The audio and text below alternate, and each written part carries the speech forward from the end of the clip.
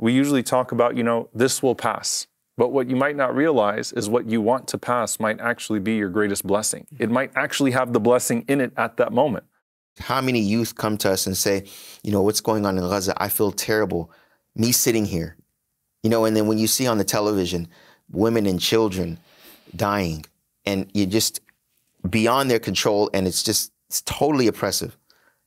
It just really makes you think and ask yourself, what am I doing? Am I sitting here desiring convenience? Mm-hmm.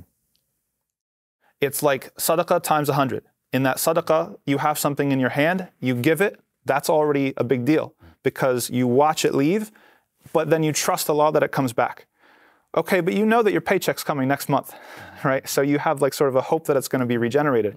Your life, it's a big deal. Assalamu alaikum wa rahmatullahi wa barakatuh, everyone. Welcome back to Qur'an 30 for 30. Alhamdulillah Rabbil Alameen. As we are getting started, inshallah ta'ala, just to remind you, first and foremost, to please donate to Yaqeen. As we're getting into Ramadan, I hope that you're already seeing the way that we have tried to meet the needs of the time with the resources bid'nillahi ta'ala that will benefit people and that will increase them, and how vital this all is to our ummah and to humanity as a whole. So we need you from now, inshallah ta'ala, to donate. You can automate a donation every day of Ramadan. Whatever it is that you do, inshallah ta'ala, we need your support, bid'nillahi ta'ala, especially those of you who supported us in previous years. All I ask of you, inshallah ta'ala, is that you match your donation or increase it, bid'nillahi ta'ala. So please do go ahead and click that link, inshallah ta'ala. And also you can download the Qur'an 30 for 30 ebook, where Sheikh Ismail has brilliantly compiled all of the previous seasons of Qur'an 30 for 30 into a book that you can follow along with, inshallah. So read it before each juz so that you are tracking, inshallah ta'ala, the context of the juz as we get into the specifics of each one of those ajza. So again, donate, download, inshallah ta'ala, and I hope you're enjoying all of the content. And with that, I am seated between two Yaqeen stars, alhamdulillah Rabbil Alameen. Iman Cave and Imam Abdullah live, right? That's the scenario. So, It's all. That's right. Imam Cave, Imam Tom live. I got check notes, man. How do I pronounce your last name, man? It shifts every week. What is it? Facchine. Imam Tom Facchine, alhamdulillah Rabbil Alameen. Sheikh Tom, how's it going? Alhamdulillah, good. How are you? Alhamdulillah, good. Sheikh Tom, how do you pronounce it with the accent? Facchine. Facchine. Yeah, Like that? Facchine. Now, well, first of all, you put your fingers together. I was in this. master fingers. Yeah, and you say Facchine. It's like shadda on the k. Hey, Yeah. nice. Okay. It's Italian, right? Yes. Mashallah. But actually, the actual word comes from Arabic. Mm. It entered into the Italian language. Ah, Yeah. okay. Interesting. Yeah. Nice. So facchino is somebody who, like a porter, someone who carries people's bags. But the actual word comes from faqih. Ah, Yeah. Faqih. Yeah. So it was meant to be a part of it. It was crazy because I didn't find out the history of the name until I started doing some family research when I was in Medina. And I was already studying in the faculty of Sharia. And then I told my dad, and he couldn't believe it. He was like, "So you're saying we were all Muslims?" I said, "Oh, slow down, Dad. No, that's not what I'm saying. But if you want to believe I that, was about to say, don't close the door, man. but maybe, yeah. Yeah. So may Allah allow me to live up to it, and all of us to live up to our names. Ameen. Allah yabarak feek, Sheikh. It's wonderful to have you here, Sheikh Abdullah, of course. Allah. Wonderful to have you as always. And Sheikh Abdullah is making the kufiya look, mashallah, nice and small. We couldn't find one this size, man. It's just not going to work, But alhamdulillah, we ask Allah subhanahu wa ta'ala to accept both of you and all of course, our work, and to forgive us for our shortcomings. Allahumma ameen. So before we get started, of course, we have trivia every single day in Ramadan. We're going to be doing this, inshallah ta'ala, for every juz. And a reminder, inshallah ta'ala, to please go ahead and answer in the comments below every single day, and we're going to be tracking, inshallah ta'ala. So the question for today, before I get started with my ayat, when Allah subhanahu wa ta'ala mentions in the first juz, فَتَلَقَّى آدَمُ مِنْ رَبِّهِ كَلِمَاتٍ, that Allah subhanahu wa ta'ala received some words from Adam alayhi salam, what were those words? What were the words that Allah subhanahu wa ta'ala received from Adam alayhi salam in the first juz? So go ahead and answer in the comments below. And bismillah, let's get started. Alhamdulillah, wa salatu wa rasulillah wa alihi wa sahbihi wa man wala. Once again, so we're still in Surah Baqarah, and there are two things deeply related to qadar that I want to speak about, inshallah ta'ala, to divine decree, which is of course the theme of the Ramadan series. It's very interesting.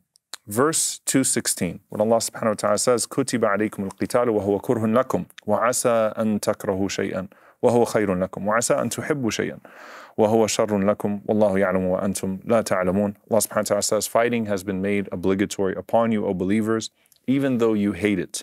And perhaps you dislike something which is good for you and like something which is actually bad for you. So you might hate something that is actually better for you, and you might want something or like something or love something which is actually worse for you, which is actually bad for you. And Allah knows and you do not know. So basically default back to the knowledge of Allah subhanahu wa ta'ala. You don't know, that's why you are experiencing in a certain way. Now, of course, this is referring to, as the ulama mentioned, the Battle of Badr, the first time that the Muslims are to take arms against those who have persecuted them and driven them out. And this is, of course, early Medina. And this is what Al-Baqarah is referring to. But that's not what I want to focus on. The only other time Allah subhanahu wa ta'ala uses this language in the Qur'an is verse 19 of Surah An-Nisa. And it's in regards to divorce. And Allah subhanahu wa ta'ala mentions that, you know, if a person is going to reach a point in which they have sort of met the end of their marriage, right? And they're running out of the quote unquote, you know, love bank inside of them for their spouse. Allah subhanahu wa ta'ala says, فَإِن كَرِهْتُمُوهُنْ فَعَسَىٰ أَن تَكْرَهُ شَيْئًا وَيَجْعَلُ اللَّهُ فِيهِ خَيْرًا كَثِيرًا. If you despise them, if you come to a place of disliking them, you may hate something which Allah subhanahu wa ta'ala actually puts great blessing in. And so you can already see the connection between the two. That you might love something that is bad for you, you might hate something that is good for you. And in Surah An-Nisa, Allah subhanahu wa ta'ala is saying that which you actually hate might have a lot of blessing in it. So it's not even look at what you don't like and look at what you like. It is what you don't like actually may be you know, the main source of blessing for you and what you will eventually come to love. Now here's what I want to focus on, bidnillahi ta'ala. Allah subhanahu wa ta'ala makes a connection between what you naturally hate and what you naturally love with what you know and you don't know. Allah subhanahu wa ta'ala is telling us in these verses that the reason why you are experiencing what you are experiencing, the way you are experiencing it, is because you don't know what is really behind it.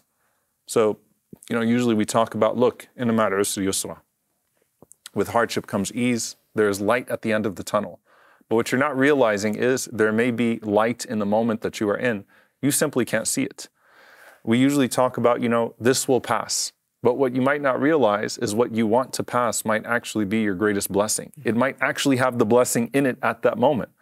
But Allah subhanahu wa ta'ala is also, as the ulama saying, making an excuse for us as human beings and saying that the reason why you cannot appreciate this is because you don't know what's actually happening. And so, of course, you're experiencing this particular moment, this particular episode of your life in this way, because you don't know any better.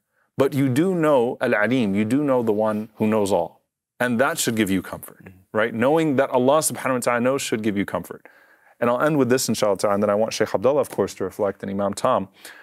It's really beautiful because the angels asked Allah subhanahu wa ta'ala, أَتَجْعَلُ فِيهَا مَن يُفْسِدُ فِيهَا وَيَسْفِكُ الدِّمَاءَ. Right? When Allah subhanahu wa ta'ala announces the very creation of Adam alayhi salam, Allah subhanahu wa ta'ala says, are you going to place as a khalifa on this earth people that will, or the descendants of whom will spread corruption, spill blood?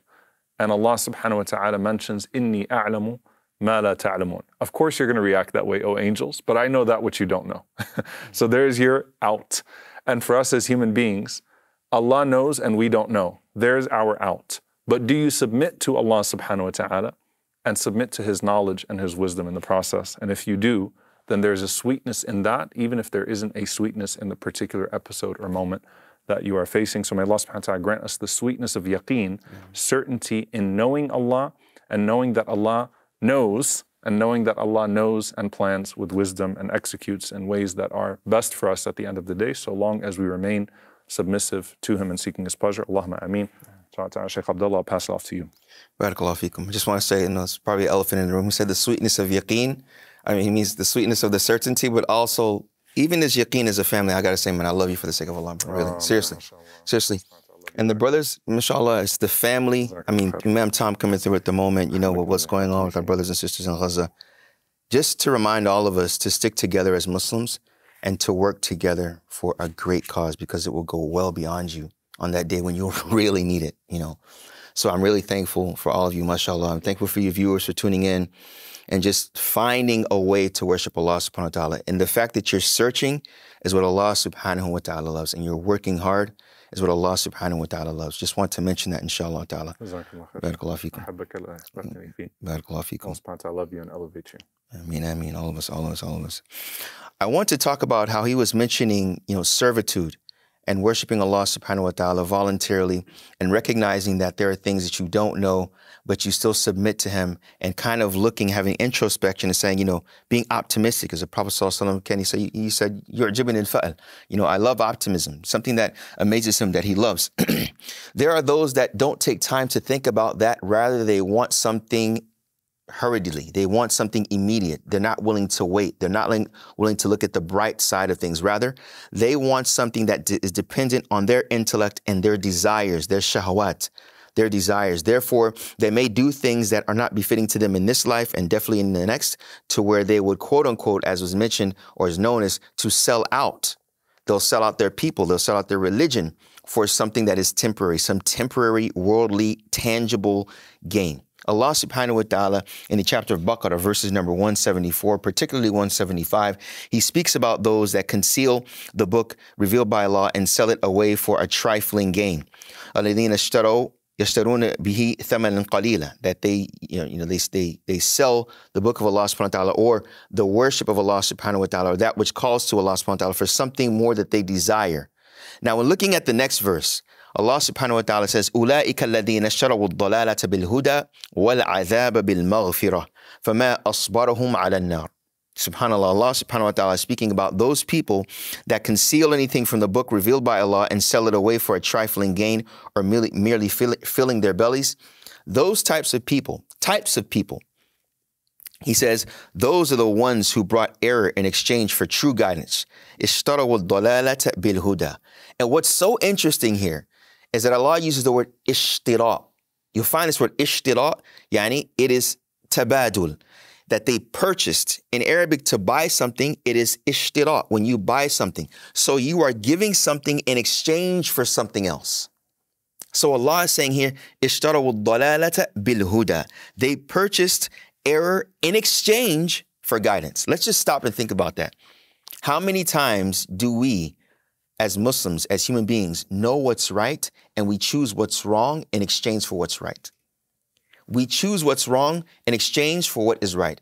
The one that is concerned looks at what motivated me to choose that over that. What motivated me to choose hanging out and watching television and watching things that are not befitting to me over praying? What was inside of me that made me choose to lie as opposed to telling the truth? Was it fear? Was it ultimately a desire? Was it something that was some type of shahwa? And wanting and desiring the tangibilities of this earth is exactly that, where you take in exchange for guidance, or in exchange for the elements of guidance, or that which nourishes your soul, guidance, just for nourishing yourself temporarily. And that's the ishtira, the tabadul, in exchange for it. And that's what's so beautiful here. And dalala can either mean misguidance in general, but it can be being lost, or it can be taking the wrong way. So when we talk about those that have the dalala, it is though they are literally lost because they are choosing their desires, worldly gain, money, fame, whatever it is, in exchange for humility, in exchange for being impoverished voluntarily to Allah subhanahu wa ta'ala. Then Allah subhanahu wa ta'ala says, وَالْعَذَابَ بِالْمَغْفِرَةِ. So they purchased error in exchange for guidance and chastisement in exchange for forgiveness. So Allah is saying, عَذَابَ بِالْمَغْفِرَةِ. Because those that purchased the dalala, that purchased the misguidance in exchange for guidance, the guidance is a means for forgiveness. When one finds guidance or one seeks guidance, this is when Allah subhanahu wa ta'ala will forgive you because you are making the effort. So when Allah subhanahu wa ta'ala, when we recite Surah Al-Fatiha, when we ask us, Ihdina as-sirat al-mustaqim, as many scholars would say, which is very, very beautiful, Ihdina ila sirat wa fis sirat. Guide us to the straight path, and while we are in it, as Muslims, for example, we still choose to stay on it. I'm still praying 5 times a day to the best of my ability. I'm still being honest. I'm still trying to understand my faith. Then Allah subhanahu wa ta'ala says at the very end, فَمَا أَصْبَرَهُمْ عَلَى النَّارِ. And then he says, how patient are they in enduring the fire? Which is very interesting. Mentioning these types of people, that they have patience with the fire. They are content being in the state of following their desires. And sigat ta'ajjub, as the scholars would call it, it is an uslub, or it is a way, a manner of speaking that shows amazement. How can these people be patient on the hellfire? How can these people be patient with following their desires and they know where it will ultimately go? That is why, in conclusion, it is important for the Muslim, the human being in general, and the Muslim in specific, to always be attentive. And one of the strongest ways of being attentive is knowing the names and attributes of Allah subhanahu wa ta'ala, pondering over them, and mentioning dhikrullah subhanahu wa ta'ala with your tongue and with your limbs. And may Allah subhanahu wa ta'ala make us of those that are patient with His qadar, His predestination, and fearing the fire. Barakallahu feekum. Sheikh Tom. Surah Al-Baqarah amazes me, and one of the things that amazes me that I discussed last year on this program was the sort of interplay between identity versus principle, and how this is one of the main mistakes that Bani Israel made, that they put all their chips into the bucket of identity. I was explaining this sort of thing to the middle schoolers that I teach a week or two ago, and I was saying, imagine if you're the only child, right, and you put all of your self-value in the fact that you're the only child. What's going to happen when your parents have another kid? You're going to reject that other child.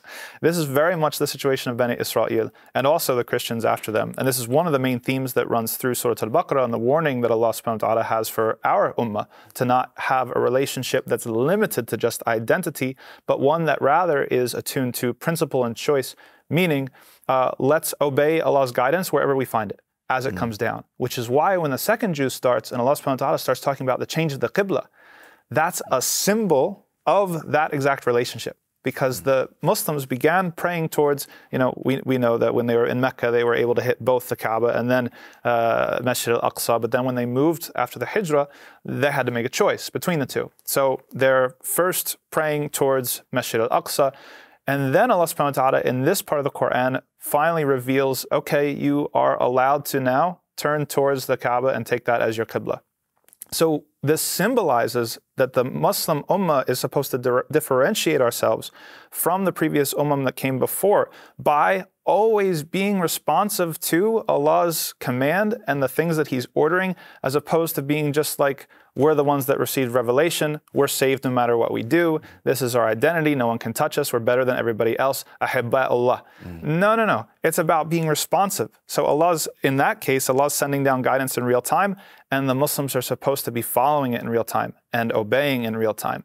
And so it really fascinates me how the change of the qibla is a symbol of that. The second point for this part of the Jews that fascinates me is when Allah subhanahu wa ta'ala talks about sort of a paradigm of how prophets interact with their communities. And this has secondary benefits for everybody who's a da'i, because obviously, you interact with the community in a similar station or in a similar way. And the ingredients of the prophetic method, they don't leave behind tazkiyah. They actually structurally incorporate tazkiyah into the thing. It's not a bias towards just information or cognitive ability. It's not just all up in your head. It's also about your heart. And so when Allah says, كَمَا أَرْسَلْنَا فِيكُمْ رَسُولًا مِنْكُمْ يَتْلُو عَلَيْكُمْ آيَاتِنَا وَيُزَكِّيكُمْ وَيُعَلِّمُكُمُ الْكِتَابَ وَالْحِكْمَةَ وَيُعَلِّمُكُمْ مَا لَمْ تَكُونُوا تَعْلَمُونَ. There's a lot of lessons in that. One of them is that, first of all, our dependence upon the revelation, because Allah says at the end of the ayah, we're teaching you things that you didn't know.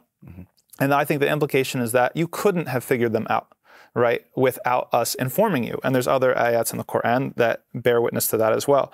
But then also the fact that this is not just about teaching information. And unfortunately, us in the West, many of our Islamic institutions of learning, we've kind of, we're moving in the ether around us, and we think that it's just about information. It's not. It's also ethical information, ethical knowledge, that you have to put that ethical dimension into everything that you learn. Because as we know, if you subtract it or leave it behind, what you know can actually be used against you on the Day of Judgment, right? It can be a hujjah against you and not just a hujjah for you. So we have to make sure that we bring along the ethical component with us. And then my last reflection for this particular Jews has to do with martyrdom. This is a part of the Qur'an where Allah subhanahu wa ta'ala talks about the martyrs, and obviously with all of us seeing what's going on in Gaza, this is something that's very, very timely and important. Allah subhanahu wa ta'ala says, وَلَا تَقُولُوا لِمَنْ يُقْتَلُ فِي سَبِيلِ اللَّهِ أَمْوَاتٍ بَلْ أَحْيَاءٌ وَلَكِنْ لَا تَشْعُرُونَ. That these are people who have actually completely witnessed Allah's true promise. that it's like sadaqah times 100. In that sadaqah, you have something in your hand, you give it, that's already a big deal because you watch it leave, but then you trust Allah that it comes back. Okay, but you know that your paycheck's coming next month, right? So you have like sort of a hope that it's going to be regenerated. Your life, it's a big deal to sacrifice your life or to be willing to bear witness to Allah's promise in that sort of way. Whereas you give up your life and there's only one of those, right? So then to trust Allah so much that you believe so firmly that it's going to be given back to you, that it's a form of witnessing to Allah subhanahu wa ta'ala's promise and really, truly living, as if you're witnessing Allah subhanahu wa ta'ala's promise unfolding in front of you. الَّذِينَ اسْتَجَابُوا, those who responded to their Lord, right? So that's even a wasf, a description of the shuhada, of the martyrs. Jazakallah khair. It's really powerful, subhanAllah. It's something I just thought of when you're talking about life after death. You got to think about like the mindset. These people went from having idols and no sense of theology, no sense of creed, no sense of resurrection at all, to this state. You have the mushrikeen, the disbelievers in Mecca, that are doubting the very existence of life after death. And then you have the believers that are being put to ease with not just life after death, but there's a better life after death than this one. And in fact, those that you have seen physically torn to pieces. Because Quraysh did not just used to kill, they mutilated. And this was one of the things that the Prophet ﷺ mentioned of their blameworthy traits. The Arabs, even before Islam, used to take pride in certain ethical standards, but it shows you without revelation how quickly they can violate those ethical standards when they're no longer convenient to them, right? So now that it was, no longer convenient to them to maintain any ethical standards because they'd kind of given up the right to a claim, right, of being people of chivalry, now they are cutting off people's noses, chewing out livers, right, mutilating, crucifying the Muslims who did nothing, right, except for believe in Allah subhanahu wa ta'ala and respond to the call of Allah. And they're doing that, and they don't believe in life after death. So they don't believe in accountability for themselves. And they don't really fear their bones being brought back, right, as they're so relegated to like the material. Whereas the believers are being told, look, you see Hamza radiallahu anhu over there, and you see the way that he looks. He is Sayyid al-Shuhada. He is the master of the martyrs. Jabir ibn Abdullah, one of my favorite stories, Jabir ibn Abdullah ibn Haram, radiallahu anhuma, when Jabir is told by the Prophet ﷺ, why do I see you like this? Why do I see you broken? Literally, the Prophet ﷺ said, Lima araka munkasira, you're so broken. And he told him, my father and the situation, my father was martyred in Uhud, the situation. The Prophet ﷺ mentions to him that, don't you know that Allah subhanahu wa ta'ala, when he speaks to his creation, the believers, he speaks to them from behind a veil, but he spoke to your father without a veil. Like how elevated he is. Abdullah ibn Haram was mutilated. And I think with everything happening at Gaza right now, because we're seeing images of mutilation, literally mutilation, the most horrific scenes of bodies being torn apart. And still, we take comfort in resurrection because of the accountability of the criminals and of the life that we know after death for our brothers and sisters. May Allah subhanahu wa ta'ala accept from them and forgive us for our shortcomings and accept us as well. Allahumma ameen. Ameen. Yeah, and that's, when you talked about convenience, and you mentioned, which is in very, very, mashallah, eloquent words, Allah is revealing in real time, so they had to respond in real time, particularly with the qibla. I mean, if we look at our situation as well, when something is revealed to you that you didn't know from before, even though the Sharia is established, the legislative body of Islam, the system of Islam is there, but at your particular time, something's revealed to you. You really have to choose between the convenience and the inconvenience and be comfortable with inconvenience and uncertainty, and that is what establishes for some and increases for others their faith. Because if not, you can sell out. And literally this term sell out is very interesting. We're talking about ishtira, you purchase the dolala, or you purchase, this life for the afterlife. And the concept of the shaheed, is exactly that, because it's something that is intangible, something that is beyond you, to where your very existence is insignificant. And,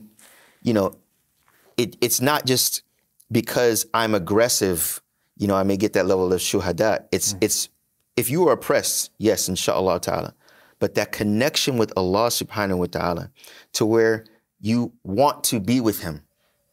And if Allah chooses to take you in whichever way that is an oppressive way, the Prophet mentioned that there's 5, and he mentioned some of them are the shuhada, al-ghariq, wa sahib al-hadam, the one that, you know, a building falls on him, or the one that drowns, or the one that is burned. But the concept of being willing to leave this earth for the sake of Allah subhanahu wa ta'ala, and being, as you mentioned, principled, dying on principles, that is what makes all of our heroes from Malcolm onward, from the companions, they died on principle. Like, and we have to ask ourselves that question really right now. I mean, we know, mashallah, brothers and sisters, how many youth come to us and say, you know, what's going on in Gaza? I feel terrible. Me sitting here, you know, and then when you see on the television, women and children dying, and you're just beyond their control, and it's totally oppressive. It just really makes you think and ask yourself, what am I doing? Am I sitting here desiring convenience? Mm-hmm.